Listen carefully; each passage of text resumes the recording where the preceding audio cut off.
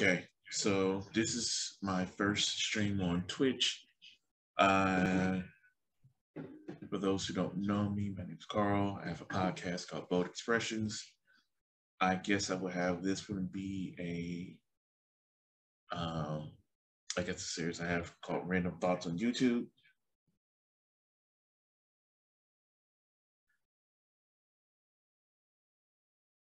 And I have to turn myself down because I'm getting a lot of feedback, and this is kind of new to me. So I guess the only thing I kind of want to do right now is to talk about Kanye, or at least something that happened with Kanye and involving Lizzo. Just something out there. Just one of the things I like to do, just talk about social issues, geek stuff, whatever. And this was shared with me, and I wanted to talk about it with everybody else. I'll probably upload this to YouTube later, but I just wanted to put something out on Twitch. Basically, it was something about Kanye made a comment about her weight at a Toronto concert. Um, Sorry, gotta scroll past this. This is from Billboard. This is Billboard.com. Um, Lizzo addressed the crowd. Excuse me. She said the about was it? No, sorry. She says I feel like everybody in America got my mother effing name in their mother effing mouth for no mother effing reason. Lizzo told the crowd, "I'm minding my fat black beautiful business." She added before asking the crowd, "Can I stay here? Who can I marry for that dual citizenship?" The R&B, I wouldn't call it R&B, whatever. Comments come after Yee's interview with Carlson. Oh yeah, he was on Tucker Carlson. And this is something else I'll probably get to with Kanye later. During which the rapper shared his thoughts on the demonic promotion of obesity by the media that he said was part of a plot intended intended to hasten the genocide of the black race. First off, I find it funny that there are black media people that Kanye can go to. There's Roland Martin. He can go to the Breakfast Club. Uh, I know Angela Yee has something, and there's somebody else. Jaleel Hill. Forgive me if I got her name wrong. But there's black people in the media that he can go to, but he chose to go to Fox, talk to Tucker Carlson of all people, to talk about something that he thinks is a plot intended to hasten the genocide of the black race. Somebody who has no issue with police gunning down, and I don't even want to say innocent black people, because I feel like that I don't want to have to place the value of our lives on if they just follow all these rules.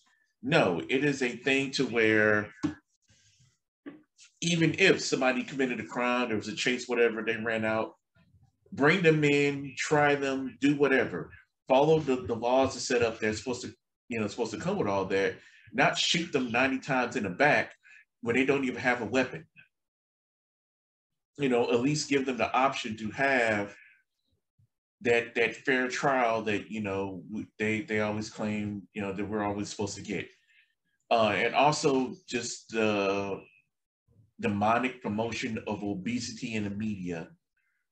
I don't think that there is a demonic obsession or a demonic anything, whatever being promoted. I think there's people talking about more about loving themselves, but I still see far more um about the specific body type that you're supposed to have and want to have, whatever. Hell, the guy playing Namor in the upcoming Wakanda Forever movie was body shamed by a comic book artist because he said that he's better shape than him, and he had his back turned, and you saw his disturbingly. It didn't look nice, but he was saying that he was more in shape than Jesus. Excuse me, sorry, been up all night. That he was more in shape than an actor, even though the actor's in good shape.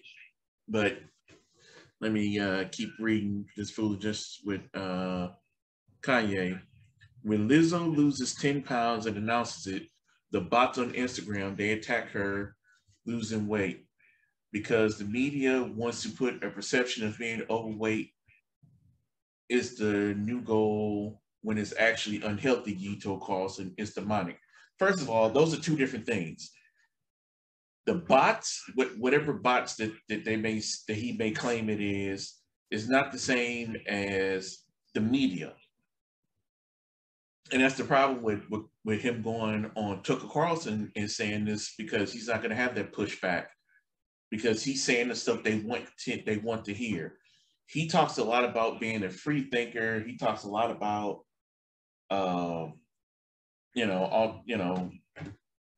giving the perception that he's above a lot of stuff that he talks about. However, at the same time, sorry, yeah, he talks about that, but he doesn't have anybody to push back on him. It doesn't make sense. Like, yeah, I have heard the people on when Lizzo, and I want to say even like Adele announced losing weight, there were some people saying, "Oh, that's fat phobic. It's blah blah blah blah blah," and that's just unfortunately some people. Could some of that have been bots? Maybe, I don't know. Unfortunately, we have seen too much evidence of people just being horrible to really comment or not whether or not it was actually bots or whatever. Let me see. During the article keeps going, during the 2022 MTV VMAs in late August, Lizzo also took a moment to not so subtly throw shade at comedian Ari Spears, who made fat-phobic comments about her during an interview with The Art of Dialogue. And now to the fat itches that got something to say about me in the press, Lizzo yelled into the mic while accepting the Video for Good award. I don't really even know what that's saying. Anyway, when she accepted the award for her video for About Damn Time, she said, "You know what? I'm not going to say nothing." A few days prior to the VMAs, a clip went viral of Spears dissing Lizzo during his appearance on The Art of Dialogue, in which he was asked whether or not he thought the star was a good songwriter. I can't get past the fact that she looks like well, I'll just say shit emoji. The comedian replied. Now, first off, is that the end of the article? That's kind of a crappy article. You know what? It's my fault. I should have read it all the way through before. Anyway, so first of all, if anybody has seen Ari Spears, he's the last. He don't look healthy his damn self. He always looks like he's sweaty. He seems like he's out of breath. He's not that. Not saying that it is okay to, I won't say body shame, but just talk about somebody who looks like that. He's not even attractive himself to say how somebody else looks. Secondly, they asked about how you felt about her as a songwriter. You can have it's one of those things where it didn't her appearance had nothing to do with the question that was asked. He just took the time to talk about somebody else. First off, or not even first off, but it's just another thing of just like nobody. The only thing people are talking about with Ari Spears is him getting into it with other people. That skit he did with the kids that blew back horribly, And even then, it's more of a conversation of how it's affecting Tiffany Haddish because she's the one that's still doing things out in public. Aries Spears still has his stand up career, he's touring, he's doing this and that, but you don't really hear about it. Like you probably wouldn't even hear about it until like after they left your city. You know, he's known best for stuff that he has done. Aries Spears is one of those people. He's best known for stuff that he's done in the past, and nothing about anybody being excited about what he's doing in the future. Like nobody's saying, or sorry, I won't say nobody because there are some Aries Spears fans.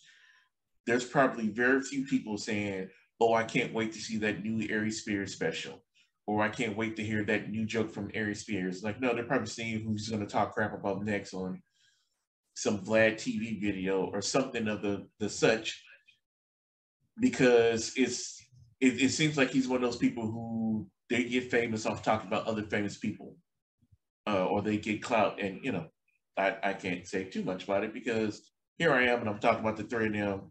The only difference is that you know I'm a nobody.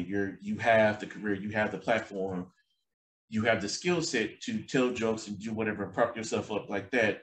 But say you want to take shots and other people, whatever.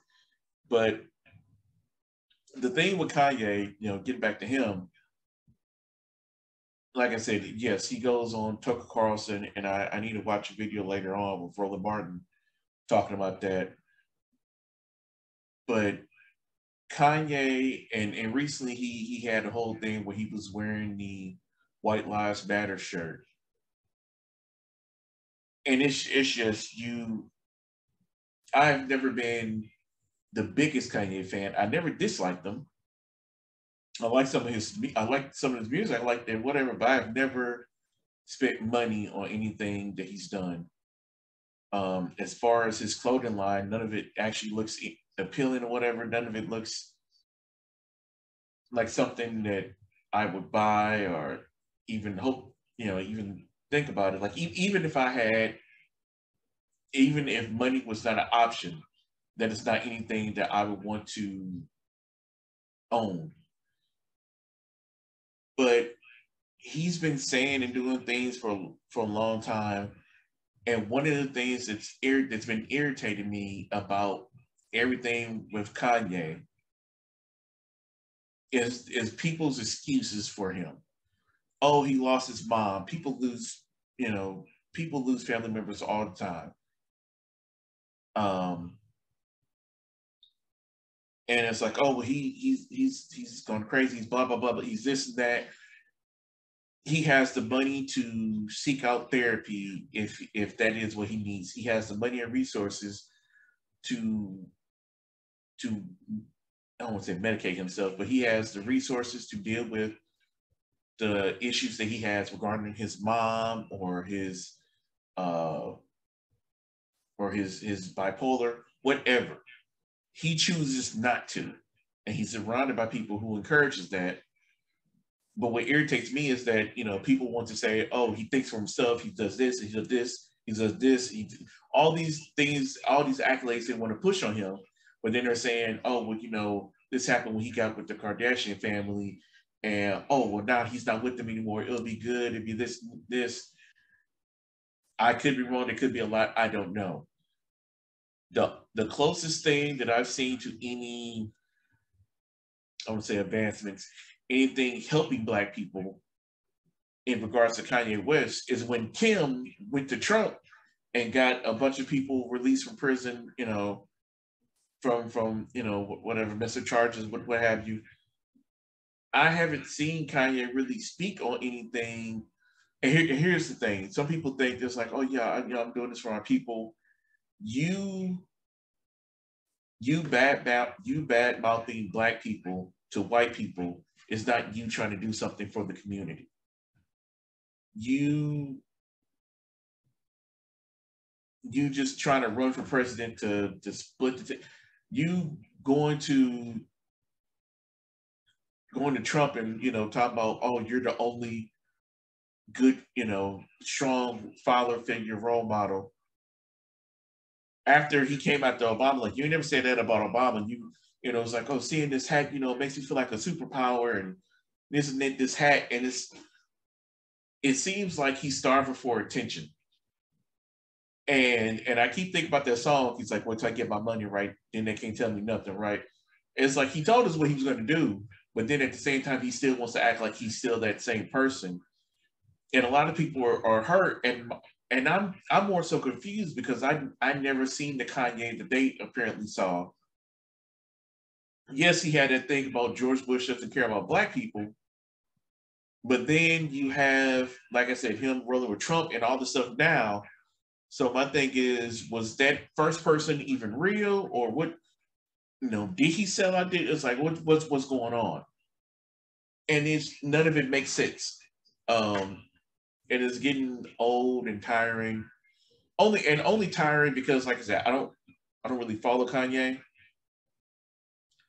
Uh, I don't follow his tweets. I don't follow any of that. It's just stuff that pops up, and it's just like the frustration part. The frustrating part is the people around him, or the people who would look at that and use that as a justification for the stuff that they say and do, who will look at that and say, "Oh, there's Kanye West standing with Candace Owens with White Lives Matter shirt," and then that would give more empowerment to people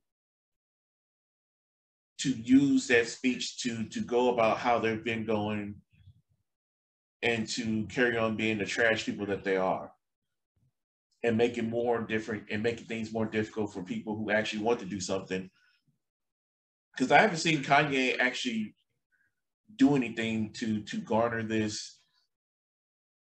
I can't think of the phrase, that activist standpoint or this enlightened standpoint. I haven't seen that person to where people are like, oh, he's a leader, he's this and that. It's just, I don't know, because I don't know, and it seems like trolling because it. Okay, I'm sorry, I need to get myself together. The White Lives Matter thing is so irritating for two reasons, at least for right now. That's the only thing I can think of off the top of my head right now for this. One is because there was never an issue. There was never a point in time. There's never been any type of thing anybody can actually truly say to where, oh, yeah, we need to put this out because, yeah, white lives are in danger. There was never a point in time in history in this country to where you can say, yeah, people don't really care if white people live or die. People don't really care about what's going on with white people's lives. People don't really care about this. We have to let people know that things are happening to white people and it's bad and we need to do something about it. When majority of people in positions of power in this country are white. So if there's something going on and they're not dealing with it, then that's just not a white issue, that's a societal issue. Just like issues going on in the black community, we talk about it, but it's also a thing of a bigger systemic societal issue. Because as people keep saying, is the things that we talk about with cops, sorry,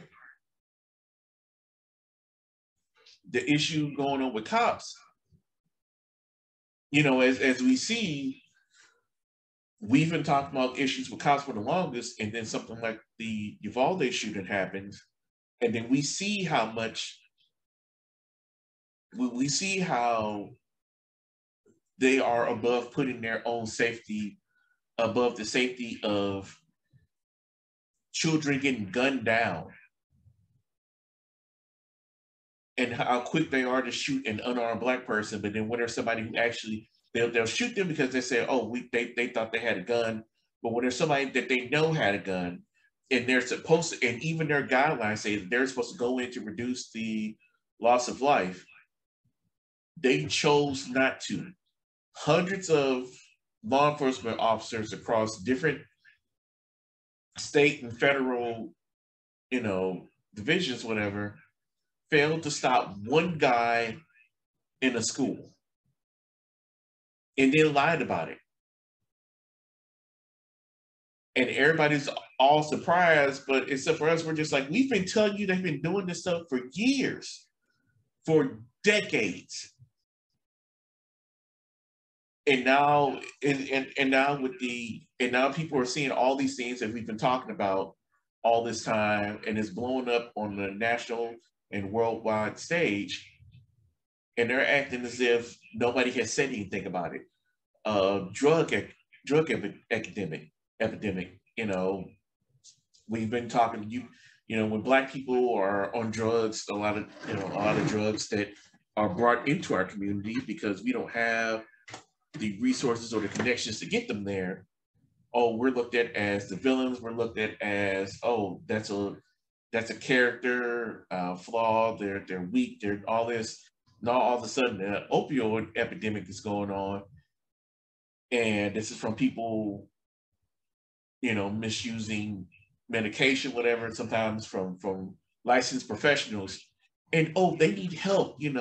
We need to be there for these people. We need not to condemn them. And you see the difference in how these things are treated.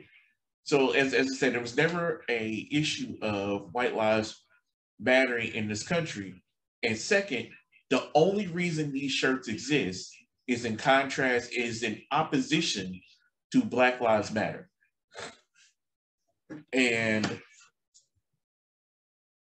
like I said, that's so frustrating because